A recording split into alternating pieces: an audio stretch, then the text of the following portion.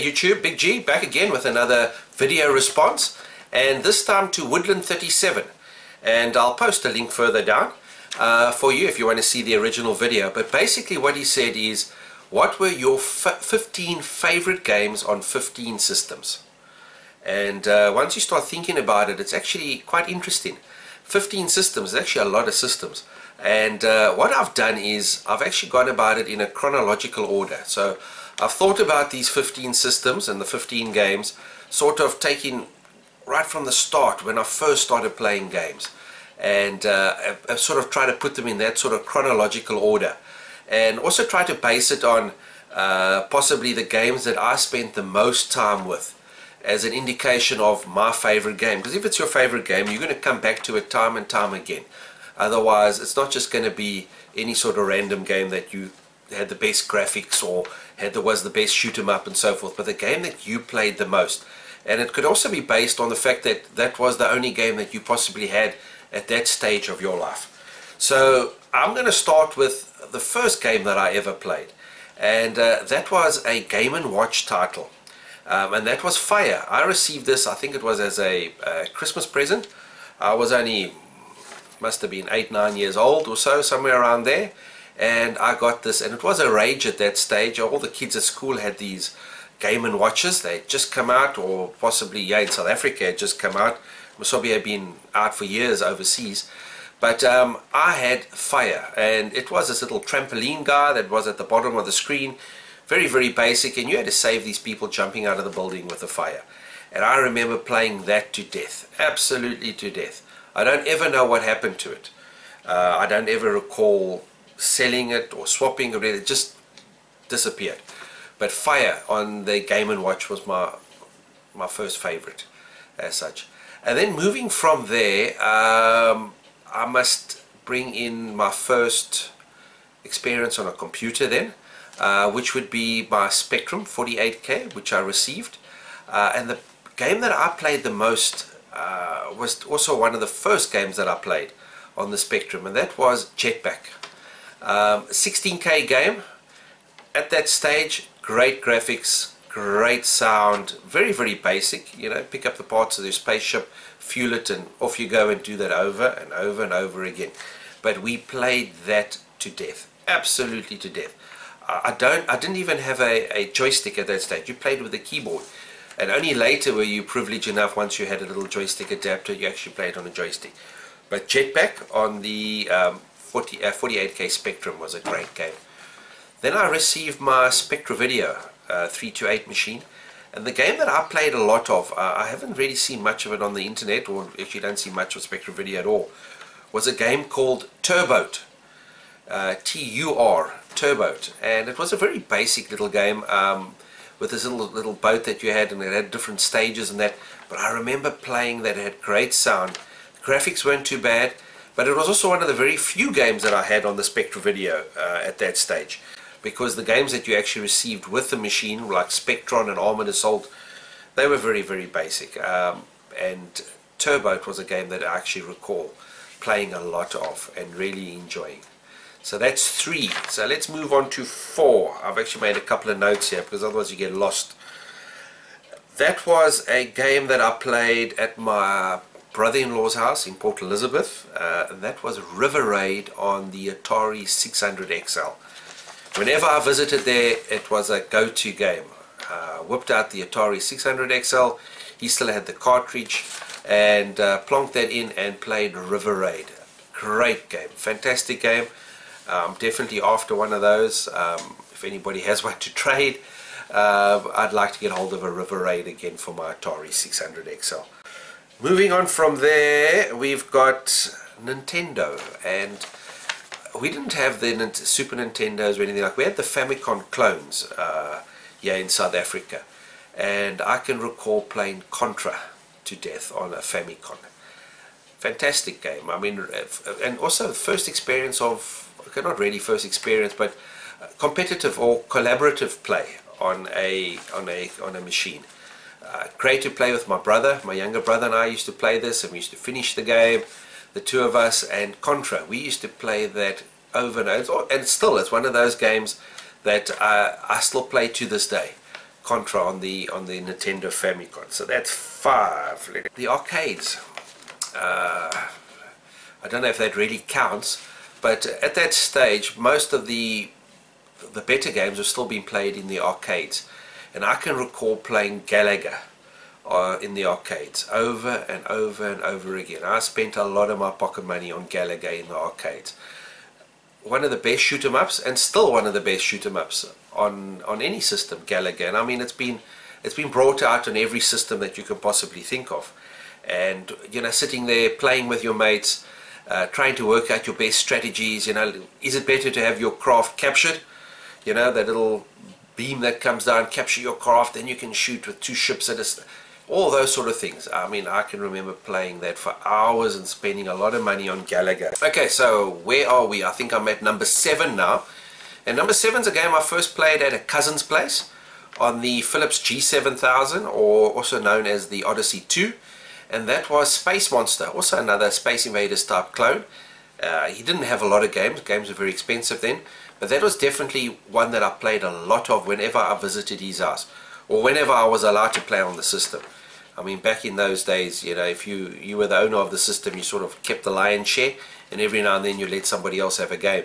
Unfortunately, I was that somebody else who had the game every now and then, but still I have fond memories of playing Space Monster on the G7000. So that's number 7. Number 8, Atari 2600. Now, there I can only go with Space Invaders. It was one of the few games that I actually played on the Atari 2600. I think it's one of the most common games on the Atari 2600 was Space Invaders. So that would have to rate as my favorite on that particular system, simply because that was the only game that was really available for us to play. And I still have a game of it every now and then. It's not the best Space Invaders game, but it's got a lot of nostalgia with it, and I enjoy playing that. So that's number 8. Moving on to number 9. And another great system, one that I purchased at a couple of auctions over the years, and played it now and then just sort of stuck it away for the last 15 odd years in my garage, and pulled it out recently and have started playing it again. And that was a Telefunken Creativision.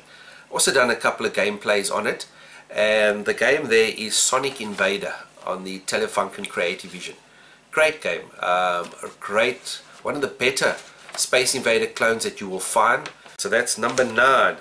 This is actually gets quite confusing. Number 10, yeah, a game. It's definitely not a game with a lot of. It doesn't got great graphics, doesn't got great sound. It hasn't really. It's not a fantastic game by all means, but I played it quite a bit, and therefore I have to rate it as a favorite game on that system. And that is for the Telex Home Arcade, and that is Space Mission on the Telex Home Arcade. I played that quite a bit. It sort of got a nice little gameplay element to it, where you got to recover bits and pieces of your craft, and then you got to put it together, and then you sort of rehash and do that over and over and over again. So it does get very monotonous, but I actually played it quite a bit, and I have featured it on a couple of videos. So for that system, definitely my favorite. Space Mission. Number 11. Now we're moving to the handhelds, and Game Boy, Nintendo Game Boy.